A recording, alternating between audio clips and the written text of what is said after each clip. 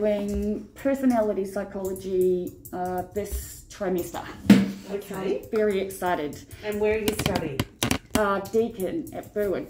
Oh, fantastic. And how's that going? I love it, even though I'm technically been there 6 years now. It's such a great uni. That's where my son did his law degree. Amazing. And we I just had love his him. graduation earlier in the year. It was so nice. I thought, Yeah. wow, what a uni. They were giving out food today, like a food bank. Like they had people lined up, like Right. hundreds, but not just like for lunch, but like canned goods, fruit, vegetables, the whole thing. It was unbelievable. Amazing. Yeah. I know, right? Yeah. So I'm well, for the struggling with graduation, maths. they put on this beautiful lunch and everything. We all went, all the parents went and stuff. It was really nice. Yeah. That's awesome. And I was so impressed with the buildings and I everything. know, right? Yeah. I'm glad to see you still have your pick here. Yeah, definitely. Yes. Now, how's things with you and the bladder? Now, I got the message that you'd gone up to the 50 milligrams. Yes, of the my Betmega. GP was able to do that. Yeah. It's like hit and miss. So Is it? sometimes it's okay, but let's say 8 out of 10 times it's not. Okay.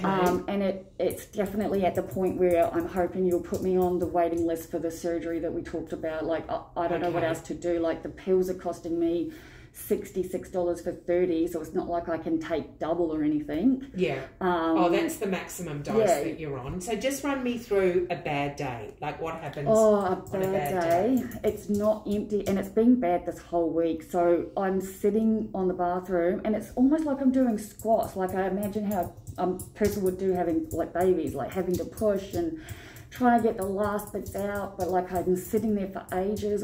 It feels like I've drunk like 2 litres of water for an ultrasound, and yet I've been sitting on the toilet for I don't even know how long, and it's past excruciating. It's like it feels full constantly. Okay. And yeah, like I said, I'm lucky if I have a good day, but I'm having to like even walk my dog like much shorter because I can't risk going too far from the toilet. Yeah. And it's getting bad. Okay. And the pain is really bad. Is it? Yeah. Okay.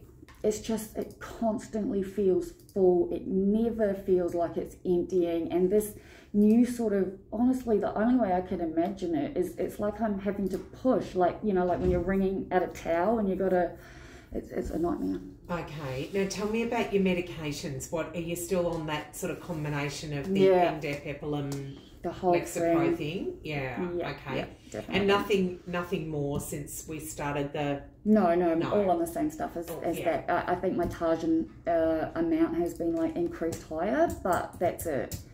But otherwise, all the same meds. Yeah. But like I said, like when I first started, I'd have a couple of good days, but now it's just, my bladder hates me. Okay, all right. I tell everyone that. And tell me about the pain with your bladder. Like, when do you get pain?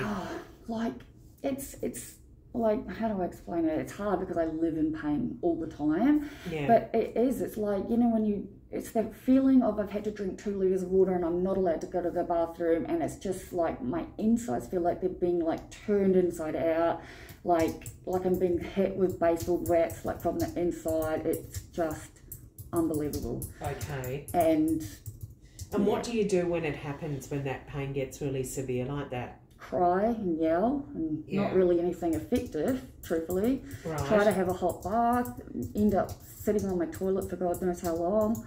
Yeah. Does the pain go away once you empty the bladder?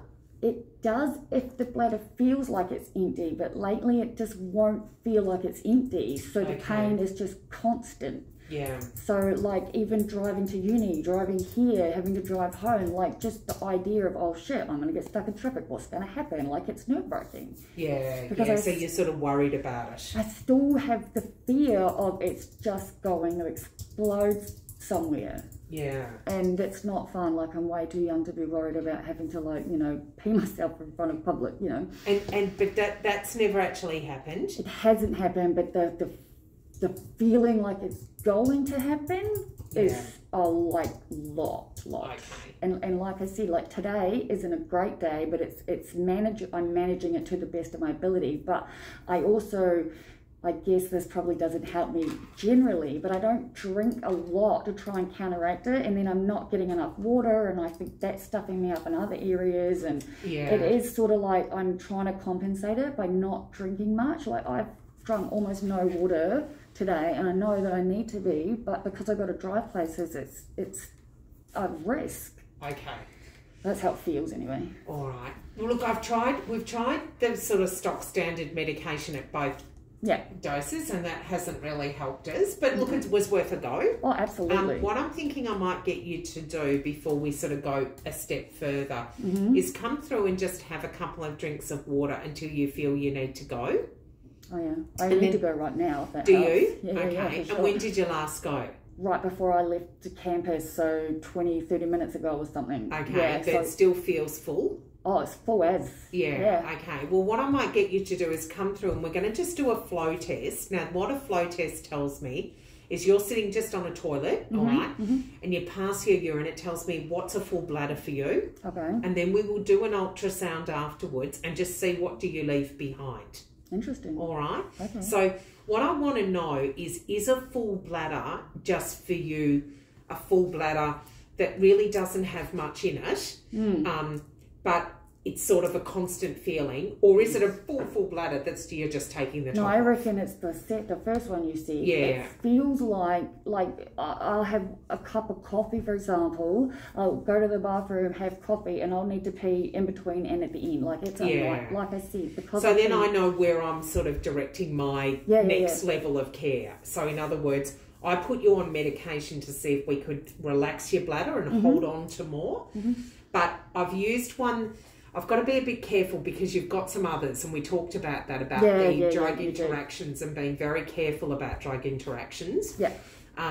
So if this one hadn't done anything and hasn't increased the capacity of your bladder, we might be better off than moving to something like the Botox to your bladder, which will help a lot more because it's not going to have those drug interactions. Whereas some of the others that we've got available, we've just got to be careful, particularly with your epilum and your endep. Oh, my epilum's gone up, if you need to know Has that. it? Okay. Yes, sorry, I forgot. So I was taking 2 and 200. Yeah. Now I'm taking 200 and 400. Okay. And is that for this pain?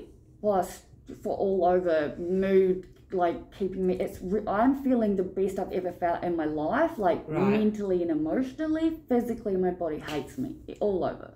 Yeah. But like I said, I mean, do you want to do that thing today, or is it another appointment? So I'm going to get you to bring your things through, and then I'll show you where the drinking fountain is. Do it while you're here. Yeah. Okay. Cool.